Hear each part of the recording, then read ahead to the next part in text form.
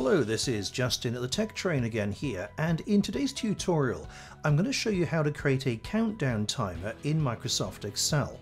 You can see at the top here I have today's date and today's time, and I also have my target date and my target time. That happens to be when the weekend starts.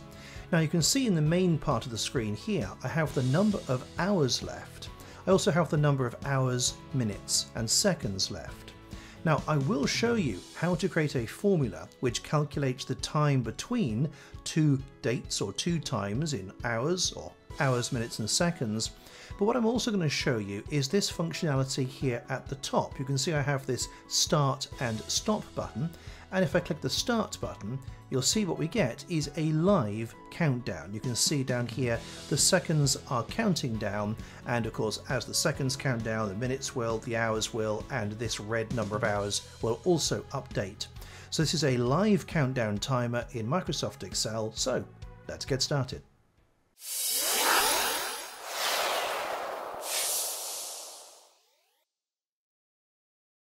So let's begin by looking at the formula or formulas that we need in order to work out the difference between two dates and times in either hours, hours and minutes, or hours, minutes and seconds. First of all, I have today's date and the time right now here, and then I have the target date and my target time. Now the first thing we can do is actually connect or join these two separate pieces of data together. And that's fairly easy. We can simply do equals, and then I'll select my date, plus the time. And we're not actually doing addition here. If I press enter, you can see that we have joined or concatenated those two bits of information. And I'll simply replicate that formula down so it's doing the same thing for our target date. So this is how to connect the two together, and we're going to do that in order to be able to calculate the difference accurately between this value and the target value. So I'm going to start by clicking in the cell for where we want the number of hours to be calculated between our start time and our target date or time. So to begin with, I'm going to use the equals text function. So equals text and open brackets, because we're going to be formatting this and formatting it as kind of text. And what we need to do now is basically what we did up here, and that is concatenate or join our dates with our times into a single bit of information. So we're going to start by doing the end date. So in brackets, I'm going to click on the end date or the target date plus, and then click on my end time and then close brackets. So that's where we are calculating the target date, and all we need to do is subtract that from our start date. So again, we open brackets, click on our start date plus click on our start time, close brackets. Now we need to add a little bit of formatting in here, and this is really where it's going to make the difference between whether you display it as hours, hours and minutes, or hours, minutes and seconds. So I'm going to put a comma in there, and then in speech marks to display it as hours, I'm simply going to put the letter H in square brackets like that, and then close speech marks and close the brackets for the text function. So that's the formula. If I press enter, you can see that the number of hours between my start date and time and my target date and time is 76. But let's now change that so that we've got the number of hours and the number of minutes. I'm going to cheat slightly to make this a bit quicker, and I'm simply going to copy the whole of the formula we've already written and click in this cell and paste that formula out, because it is basically the same formula. However, immediately after the H in square brackets, I'm going to write a colon, as we normally have a colon between hours and minutes, and then type MM. The reason I put two M's there is because if it was, say, 3 minutes past 6, we wouldn't want it to be 6:3. We'd want it to be 6:03. So the minutes must always be displayed as two characters or two digits. That's why we put MM. And that's it. So I press enter now, and you can see the number of hours and minutes between the start time and the end time is 76 hours and 45 minutes. And let's do the same for seconds. So I'm going to paste that formula in again.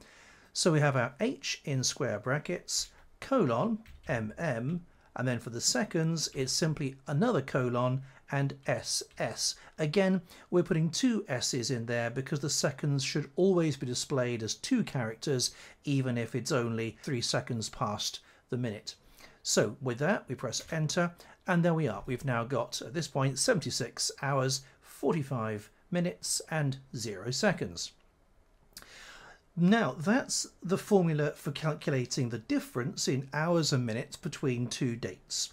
If that's all you need, you don't need to go any further in this tutorial if you don't want to.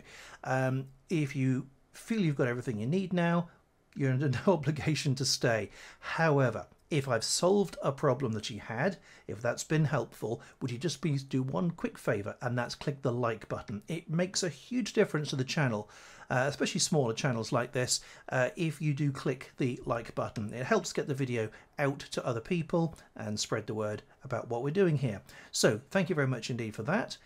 Let's now have a look at what I showed you earlier on, and that was the live timer. So at the top you see here I actually have here an extra toolbar which has this start and stop button, which allows me to start and stop the live timer. Let's see how we do this. So to create our live timer, we do need to do a little bit of code. And to do the code, we need the developer tab at the top here.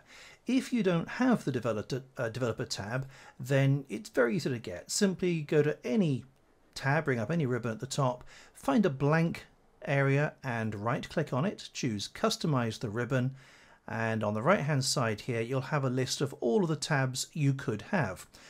You'll see that I've got developer ticked. If you don't see developer tab, then yours won't be ticked. Simply put a tick in it. And then click OK, and you'll have this developer tab at the top. With that, there's lots of fun things we can do, and if you've never really explored this, then have a look through the videos on this channel, and I show you quite a few ways in which you can do some pretty cool stuff in Excel with the developer tab. For the moment, we're simply going to click on this button on the left hand side that says Visual Basic. That brings up this window here, and what we're going to do now is right click where it says at the top VBA project, right click on that, insert, and then choose module. That brings up what is effectively a text pad, if you like, a notepad, where we can write out the code that we need. Now we don't have to do a lot of code, just 3 very small blocks. So I'll show you exactly how to do that now. So before we begin, we need to have what we call a variable. A variable is basically a label which will store a particular piece of information. In this case, we want to store the date as next tick. So that's our variable at the top. We'll do that at the very top so it's available to all the parts of our code. Now the next bit we're going to do is to start our timer. So our timer is that little button that you see at the top, the start button, and then we have the stop button. Each of these buttons will have its own little block of code. So let's do the start timer. Each block of code with a list of instructions is called a subroutine. So to tell Excel we're starting to write a block of code, we write the word sub. And I'm going to name this block of code start timer and then press enter. You'll see it puts a couple of empty brackets afterwards and then puts an end sub to mark the end of our block of code. And in here we just want two lines of code. So the first one, this variable we have at the top, next tick, we're going to do something with that now. When we start the timer, next tick is going to equal now. In other words, the date and time right now, right this second.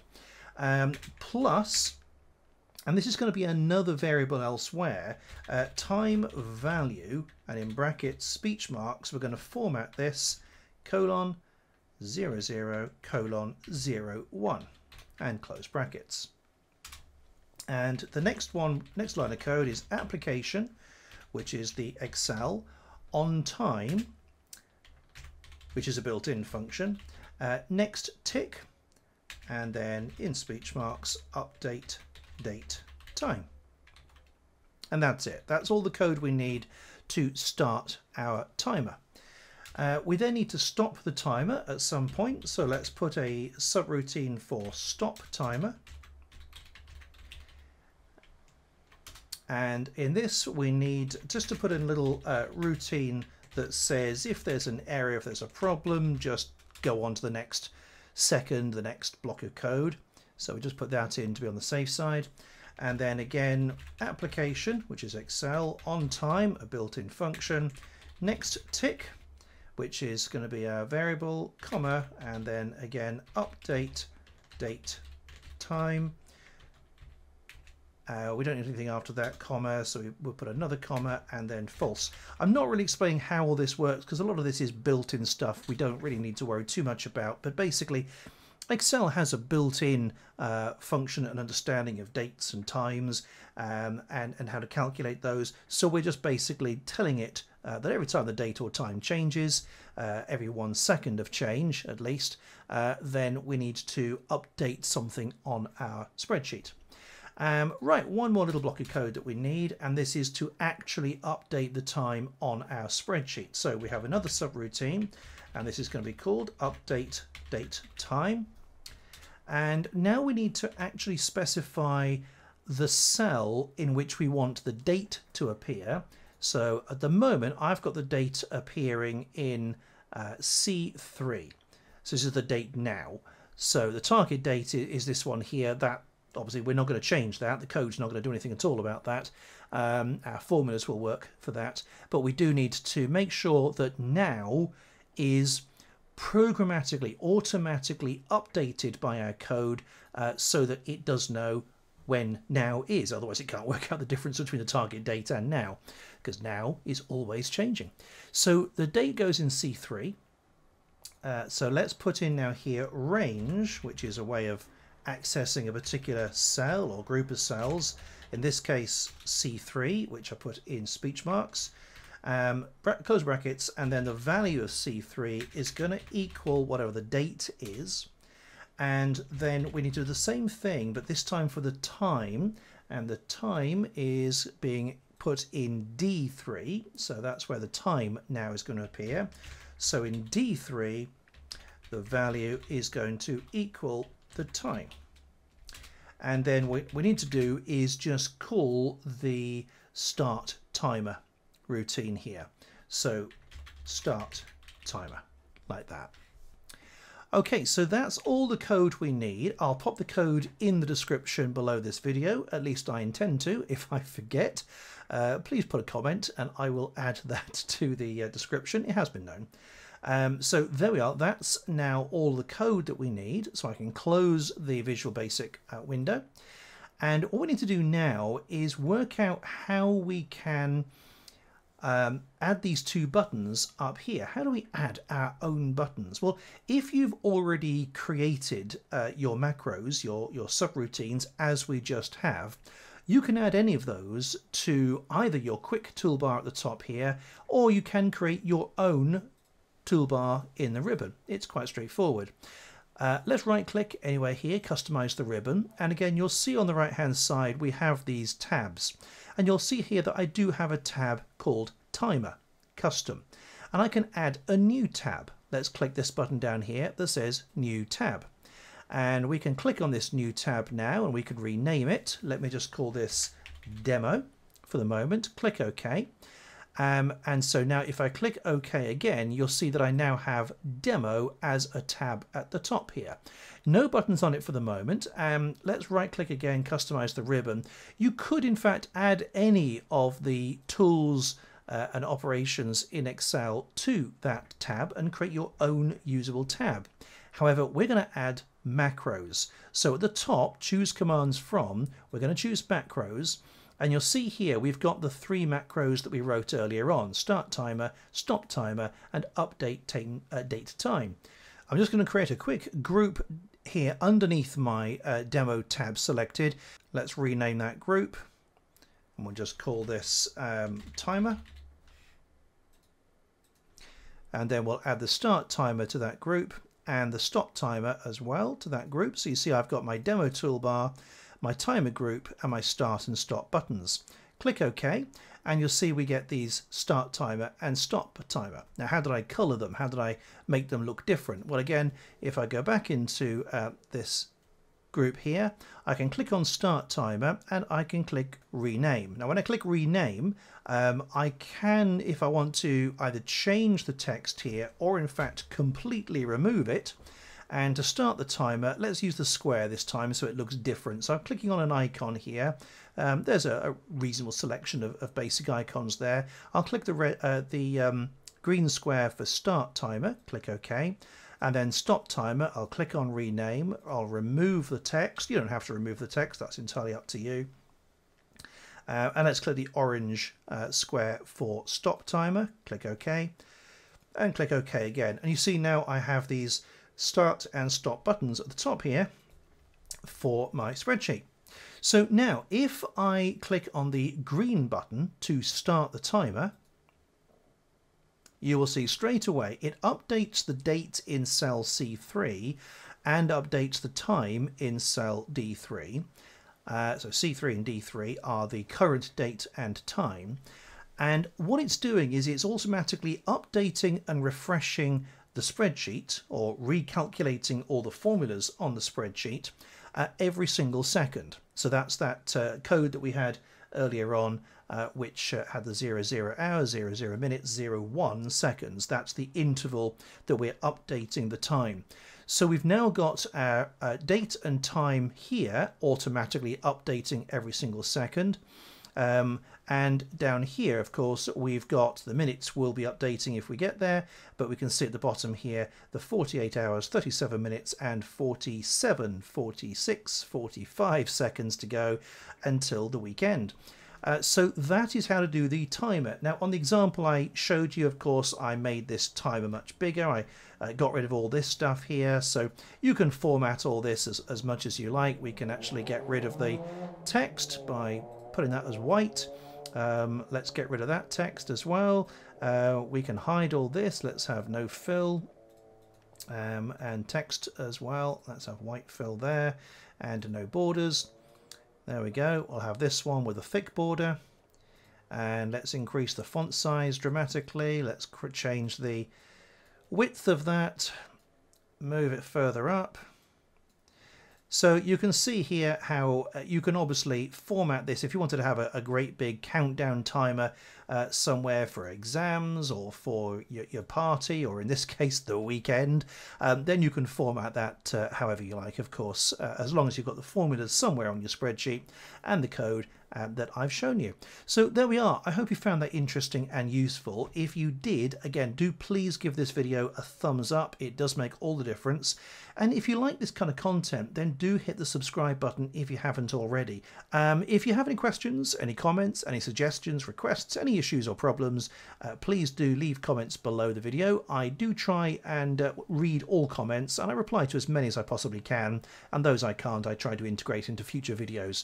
So there we are. Thank you very much indeed for watching, and I'll look forward to seeing you in a future video. Bye for now.